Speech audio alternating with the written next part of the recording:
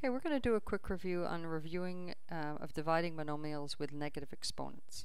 You have to be very sure of what your operation is before you begin one of these.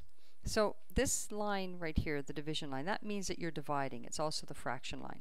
So you divide everything separately. The coefficients get divided together. So start there. Always start at the left so you don't lose track of where you are.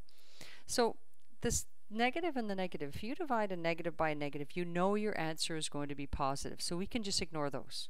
Your answer will be positive. Then instead of doing 3 divided by 6, simplify. Look for the greatest common factor of these two, which happens to be 3. 3 goes into 3 once, 3 goes into 6 twice. And write exactly what you have. You end up with a 1 on the numerator and a 2 on the denominator. Okay? Then we'll look at the next two.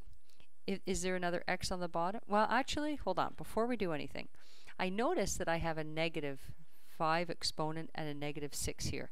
The easiest way to do this is to rewrite your question so that all of the exponents are positive. I'm going to rewrite all the ones on the top. These are all positive right now. And then Z3. Those are all positive. What I notice is on the bottom I have an x exponent negative 5. We've gone over this in class, but so the negative 5, if you have an exponent that's negative on the denominator, it can be rewritten as a positive on the numerator. And we've gone over the reasons already.